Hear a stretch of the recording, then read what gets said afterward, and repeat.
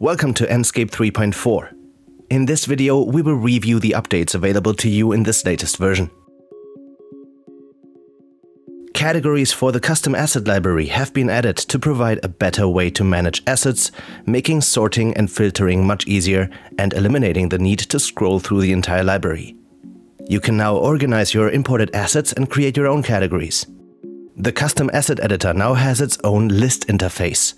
You can access it using this button, both from the asset library in your design application or directly in Enscape.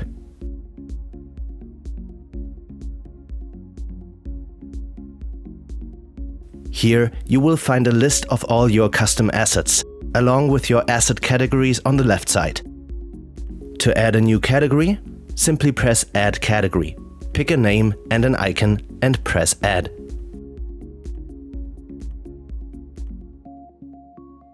To create a new asset, click New Project. To edit an existing one, select it and click the Edit button. In the custom asset editor itself, you can now find a category drop-down menu, as well as a plus button to create new categories on the fly.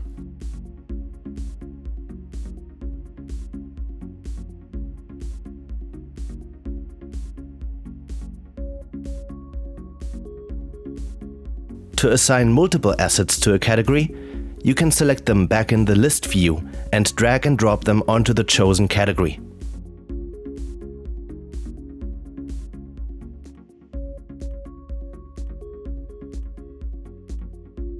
It is now possible to save the sun position in Enscape views. Slider controls and input fields are provided to quickly reproduce specific sun positions for other views. When creating a new view, you can do this by opening the view management and pressing Create View,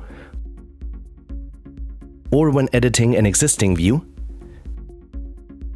You have now access to an azimuth slider, that's the horizontal position of the sun, and an altitude slider, that's the vertical position of the sun. You can decide for yourself whether to save the Enscape sun position in your view or not. To return the settings to what has been set up in your design application for this view, press the Undo Changes to Sun Position button. Mind though, this button is removed when you press Save until you make new changes.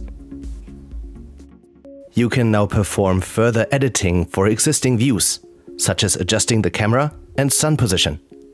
It is no longer necessary to create a new view for every change in the camera angle or natural lighting. For Revit users, the camera position and zoom are still taken from the Revit view. For Vectorworks users, this functionality will be available soon. As always, you can find additional information on the topics mentioned in the blog post linked below, as well as in the knowledge base. Enjoy using Enscape.